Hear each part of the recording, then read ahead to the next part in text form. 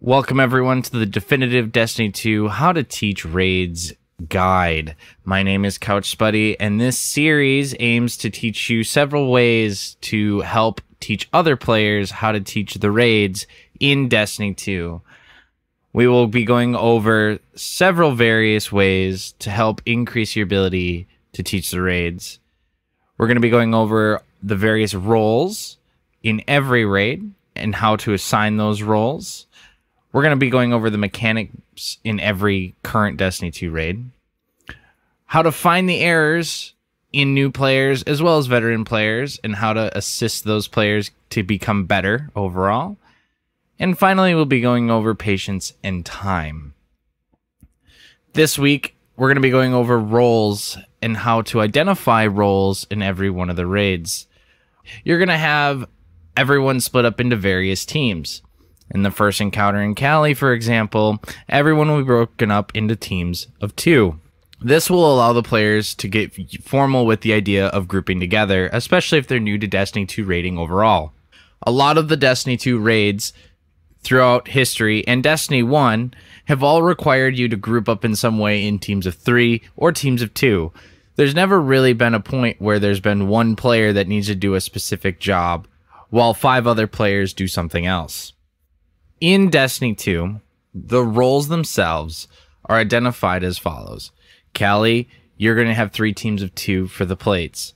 Shuro-Chi, you're going to need puzzle players and plate players. In Morgeth, you'll need 2 cleansers and 4 buff pickups. In the Vault, you will need 3 symbol readers. In Riven, you will need 2 teams of 3 in order to do the eyes mechanic. If you're planning on doing the swords, which is by far the easiest method to defeat Riven, and if that's how you choose to teach Riven, you'll just need everyone to stack on one side and apply plenty of buffs. In Queen's Walk, you'll just need to assign everyone to understand that the person going into the heart is the one that picks up the final pickup. For Garden of Salvation, most of the raid is broken up into teams of 3. In the first encounter, and throughout the rest of the raid, break everyone up so that way they are on the same team all the time if possible. The first encounter, you'll need a go team and a stay team. After that, it just becomes the standard leapfrog mechanic. In the second encounter, break up everyone into 2 teams of 3, a left team and a right team. In the third encounter, you'll have the moat team and the eyes team. For the final boss, you'll assign 2 moat teams and 1 build team. In the Deepstone Crypt raid, for the first encounter, just make sure your new players follow you through the heat bubbles. For security, assign at least 1 new player to each of the roles if possible. If you have less than 3 new players, generally assigning them to operator or scanner is advised. These are the roles that get used the most throughout the whole entire raid. For Atrax, keep them on the same roles, but generally, if you have multiple new players other than 3, so say 4 or 5 new players, you'll want to make sure that those players swap roles if they hadn't done the role in the previous encounter. I also advise that if you have any new players, for Spacewalk, have all players mute and just use the in-game text, or unmute if they aren't following you where they need to go. For the nuke encounter, where you first encounter Taniks, have all the players continue to do the roles that they've done, and make sure you let them know of the deactivating augments. For Taniks, again, none of the roles change, so make sure all of your new players are assigned to the role that they had already had in any of the previous encounters. Now it goes to identifying your players. You'll need to be able to determine who is a new player and who is a quote-unquote new player. What I mean by this is a new player is someone that is new to the Destiny raiding experience or new to that raid entirely.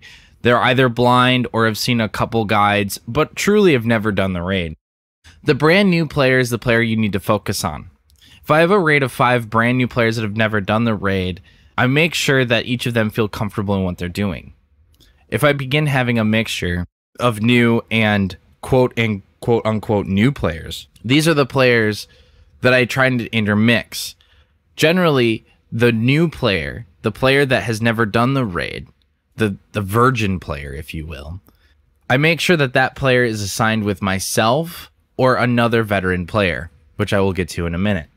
The other players, I try and have them grouped together. Identifying issues within those groups becomes much easier, and you can address those issues at large to the whole group and explain the wipes and the mechanics in a way that makes sense.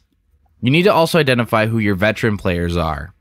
Your veteran players are those that have run the raid many times over and know all of the mechanics in and out, much like your shelf should. In order to identify these players, generally, you could use resources like Raid Report. You could also just go kind of with how often you played with these players in the past, or go with their word. It becomes very clear if they're a veteran versus one of those quote-unquote new players when you begin to assign them to positions or roles, or explain your strategies for completing the raid, and they are very unfamiliar with those ideas or unwilling to adapt to those ideas. Your veteran players can be your strongest asset when it comes to your first raiding experiences to teaching new players, because they're there to assist you and to make things a little bit easier. You're not looking to carry these players, remember, you're looking to teach them, so your veterans should also understand and be aware of that concept. If they're not willing or able to help you with this, I would advise not asking those players to raid with you. Lastly, you need to be able to identify a troll. A troll is someone that their aim and their goal is to waste your time and everyone else's. If you can identify a troll early on in your raid and replace them with a veteran player that is willing to help, the end goal is to make sure that new players, brand new players to the raid, have a 100% amazing experience. A Destiny 2 raid is like another, and those experiences are very, very important, and trolls hinder that experience in a very, very negative way. So being able to identify them and knowing when they're just feigning being a new player is very important. Recognize the usual suspect concepts. They act like they're new, but they have a loadout that indicates they aren't. They wear an emblem that clearly indicates that they are not new to the raid. They do mechanics purposely wrong after explanations. This is evident because they will purposely sabotage your raid in a way where they'll start encounters early, consistently, or they will interrupt your explanations, or they will do other things that are intended to hinder your raid. Now, going forward into your raid, you need to make sure that you're playing to your strengths. Playing to your strengths means what are your strongest assets when it comes to the raid. For myself, it's my ability to call out and my ability to explain the encounters well. So how do I play those to my strengths? By being able to call out and explain the mechanics, I'm able to understand and fully grasp at any point in the raid where we need to be at. If a new player is struggling, I try and make sure I dictate to them the whole time in the raid and have constant communication going with them so that they're aware that this is a high intensity activity and that they need to be able to communicate back to me. Play to your strengths. If your strength is the ability to kill things rather quickly, sometimes putting yourself on, for example, the moat team and the final boss of Garden Salvation is a stronger asset than having you on build team where there's a much larger need for that constant communication. If you have a veteran player with you that has a better aptitude to being able to make those callouts, putting them on the build team with the new player, or have the new player come with you on moat team is a much stronger and a better experience for that new player. If your strength is, for example, being able to execute mechanics rather quickly and well every time, have your new player assigned with you as a partner or on your team. Never leave that new player behind. Playing to their strengths. Make sure that you're playing to the new player's strengths as well. The new player is just as important as you are. If you're doing all of the jobs and killing all the enemies, it leaves nothing left for the new player to do. If you want to truly teach the raid, have them do something that may be slightly difficult at first, but is not overly complicated to do. Your goal is not to overwhelm the player, rather introduce them to this idea of the mechanic and have them at least attempt that mechanic. If after many attempts at that mechanic it's still not working, don't be afraid to change things up. A good Sherpa is able to identify when something's not working for that player, and they're able to move them to a new role seamlessly. In Deep Zone Crypt, if they're struggling with the operator role, maybe the scanner role is an easier role for them. If they're struggling to deal with any mechanic at all, sometimes it's best to go back to square one and explain all of the mechanics over. Don't be afraid to re-explain things if you continuously wipe. In order to assign roles to the new players, I'll have a guide here up on the screen. And this guide is going to be a tier list on the roles from easiest to hardest for a new player to learn. If you have more veteran players, putting a new player on a harder mechanic is a bit more feasible than if you have more new players. If you have 3 veteran players, let's say, and 3 new players, I would advise putting those newer players on mechanics that would be a moderate difficulty, which would be, in this case, something like the Eyes on Garden of Salvation. I enjoy putting players in a variety of spaces, and at the very onset of the raid, I try and talk to the players before we even load in to get a sense of their prior experience with the game overall.